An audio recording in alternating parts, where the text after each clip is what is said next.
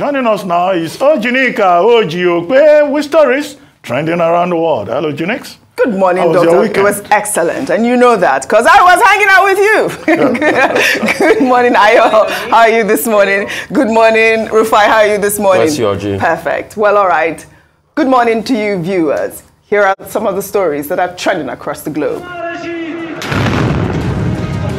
In Pakistan, at least 44 people were killed in a suicide bombing explosion at a political rally on Sunday. The blast occurred on the outskirts of Kar, the capital of Banjul district, in the northwest region of the country. Nearly 200 people, including children, were also injured. The rally was organized by supporters of hardline cleric and political party leader Maulana Rehman, who leads a coalition government which united opposition parties against the then Prime Minister, Imran Khan.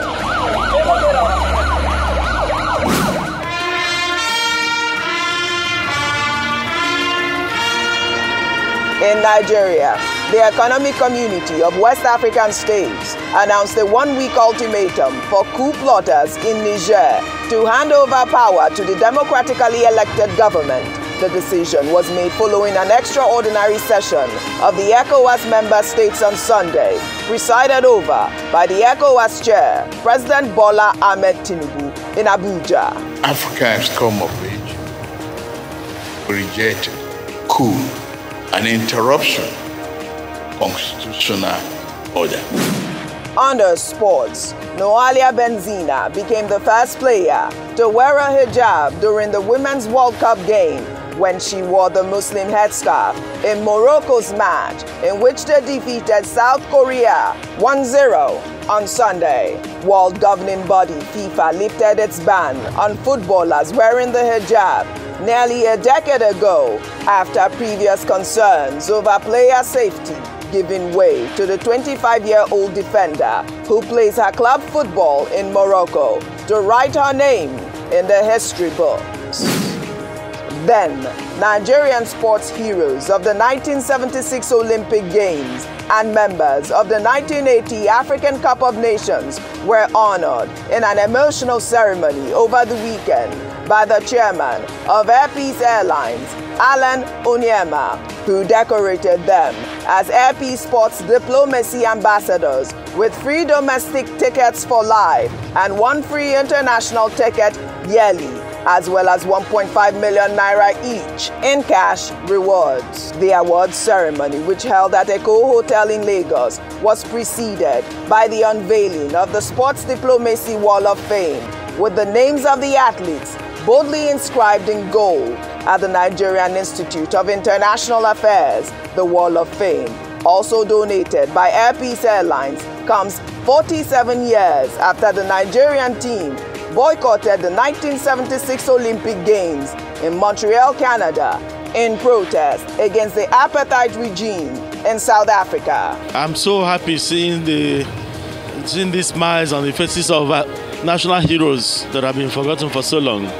They've sacrificed a lot for their nation, so I felt that it would be wise to, honor them in order to encourage the youths of today, knowing fully well that if they do good for the country, someday they'll be celebrated too.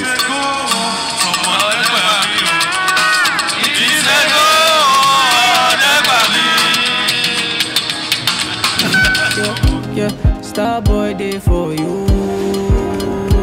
Finally, on our entertainment, Afrobeat star Wizkid over the weekend delivered an iconic performance at his sold-out More Love, Less Ego concert at the Tottenham Hotspur Stadium in London. The 33-year-old superstar treated fans inside the 63,000 capacity stadium with a mix of his stellar collection of songs. There were also music performances from the High Life Band, The Cavemen, and One Day Cole. Wizkid's performance at the Tottenham Stadium makes him the first African artist to headline a concert at London's largest stadium. 1, 2, 3, see standing in the corner. Bring the chill the pilot. I'm a boys gone home.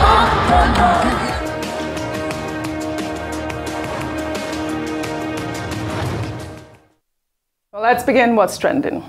As the controversy surrounding some nominees that made up President Tinubu's ministerial list continues to rage, a coalition of Quranic reciters, memorizers, and learners has asked the Senate to reject the former governor of Kaduna State, Nasir El-Rufai, who was among the 28 names submitted to the Senate for screening and confirmation. The group said appointing El-Rufai as a minister is repugnant to natural justice, equity, and good conscience. According to them, the former governor openly showed his hatred for Quranic students when he evacuated hundreds of students from Sheikh Dahiru Bauchi's residence with tear gas late at night in an effort to stop the learning and memorization of the Holy Quran.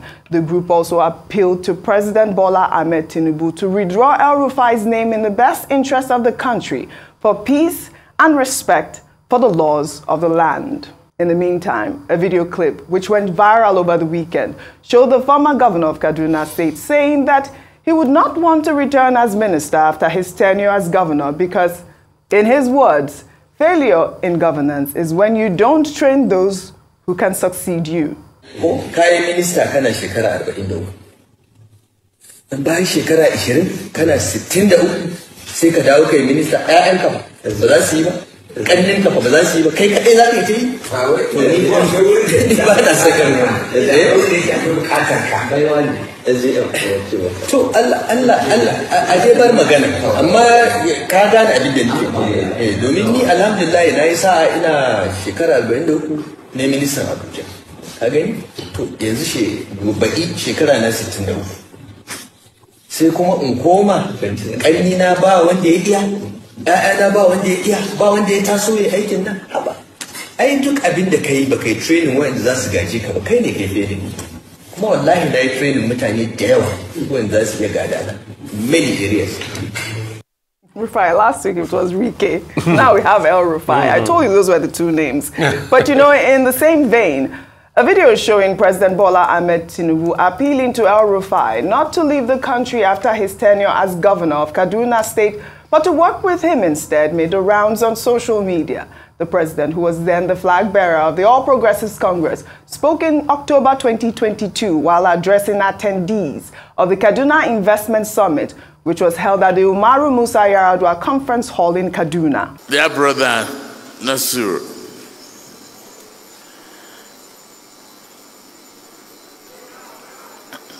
make a promise. We won't let you run away from the country.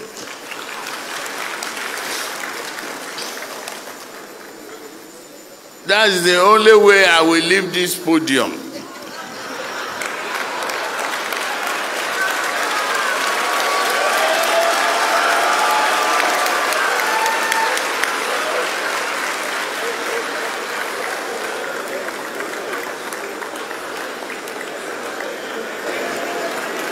Where is the promise?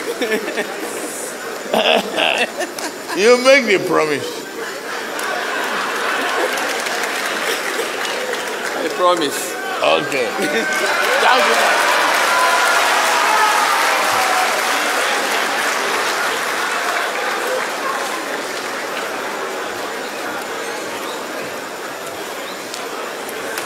I promise, even on a part-time basis. What can we say, Rufai?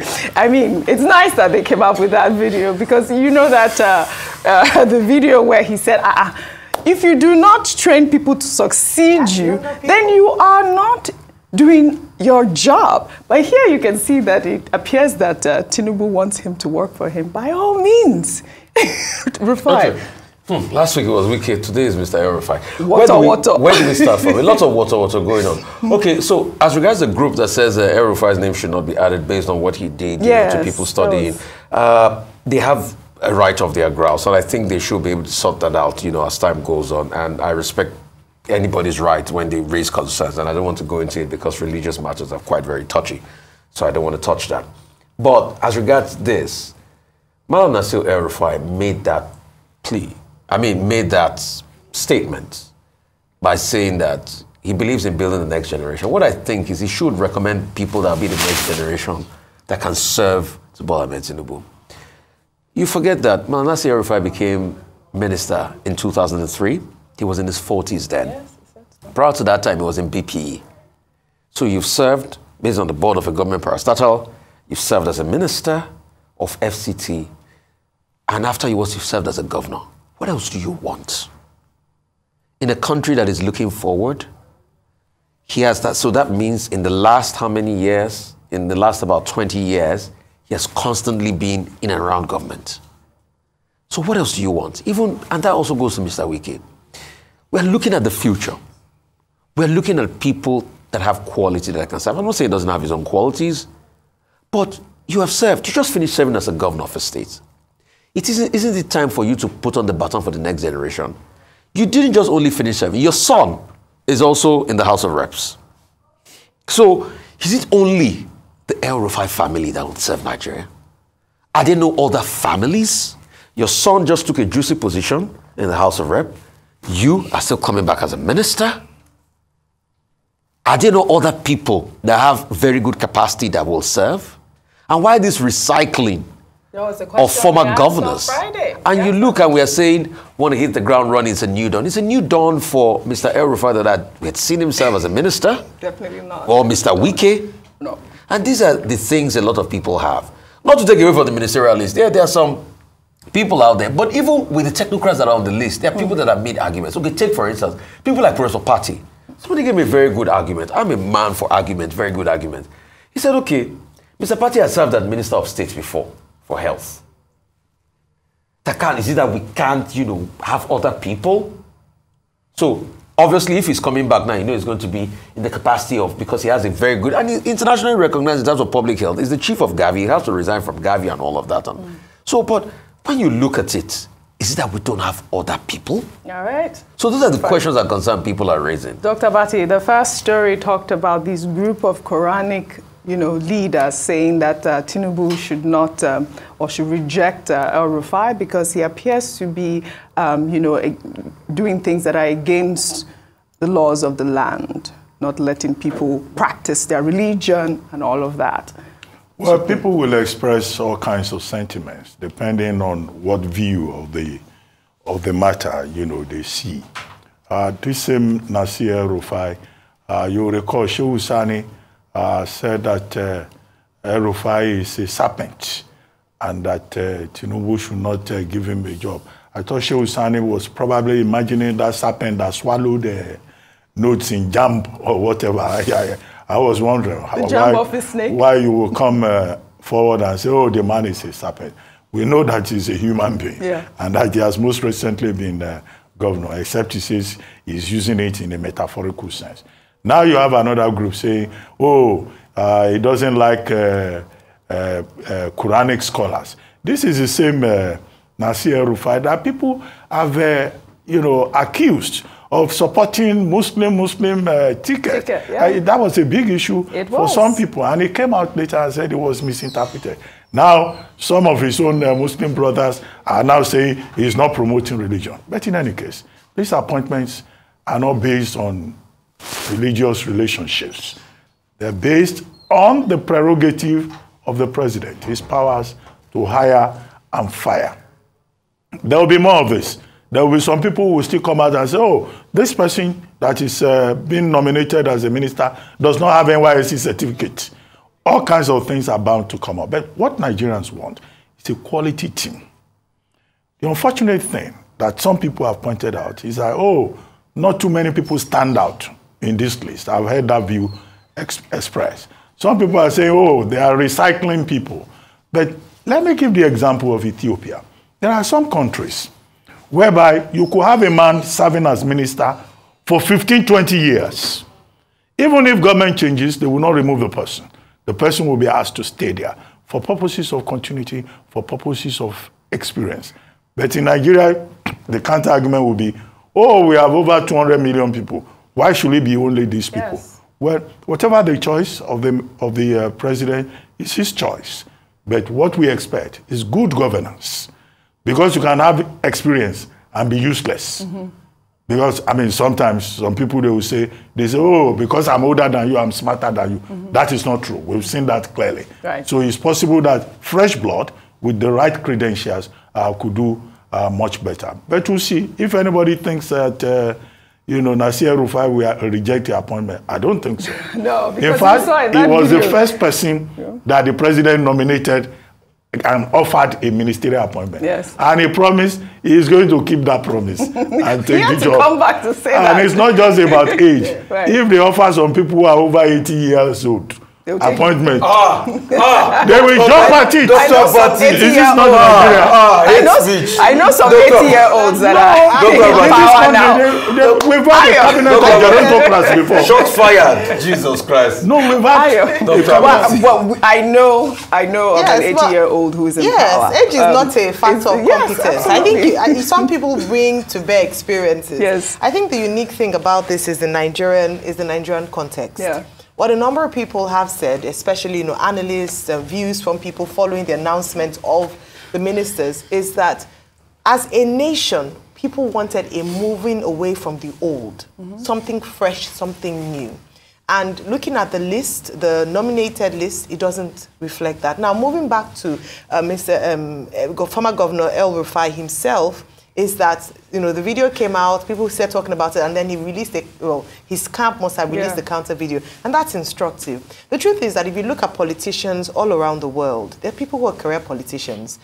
President Joe Biden of the United States started his career in 1979, in the 70s. If you look at the British system and those who go on to take on ministerial portfolios, they also have built a career, some of them straight from university. However, it doesn't justify it because they go there based on the fact that they are able to do the work. And so we ought to have conversations around competence, but also particularly because of where we are as a nation, a moving away, and the fact that even he himself admitted it. When will the mentees who have been tutored, who have been trained by the current politicians today take office? When will the youth emerge? We keep talking about the youth coming on board. We keep talking about fresh, young minds, and then we keep having the same recycled minds. Now, if the work that had been done previously has turned Nigeria into this golden state of, amazingness, then we wouldn't be having we'll be happy to continue with the old. So the conversation is not just about the fact that we're recycling the old or the fact that they've been in politics or in government for so long.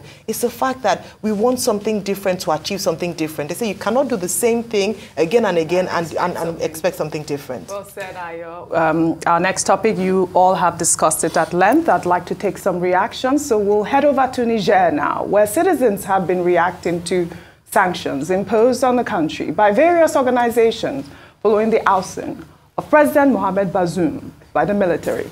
On Sunday, members of the ECOWAS Authority of Heads of State and Government, led by President Bola Ahmed Tinubu, issued a 7-day ultimatum to the Nigerian military to restore constitutional order and reinstate Bazoum. The bloc also imposed land and border closures, suspending all commercial flights between Niger and ECOWAS member states. In the event the authorities' demands are not met within 1 week, take all measures necessary to restore constitutional order in the Republic of Niger. Such measures may include the use of force. To this effect, the chiefs of defense staff of ECOWAS are to meet immediately. In the meantime, the following measures are to be applied with immediate effect.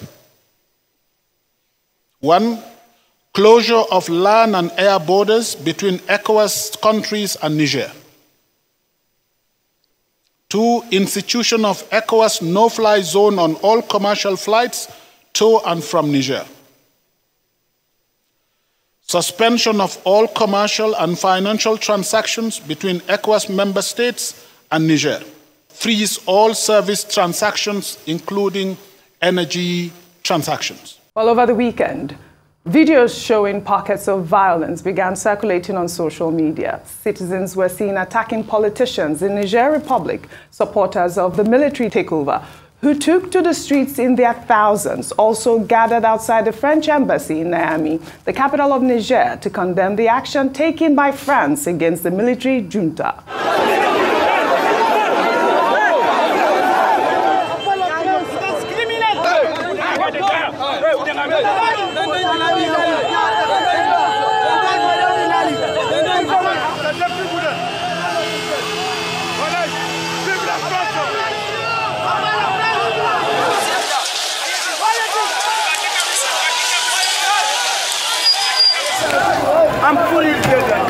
alal ganin haka gab da huta yanzu haka.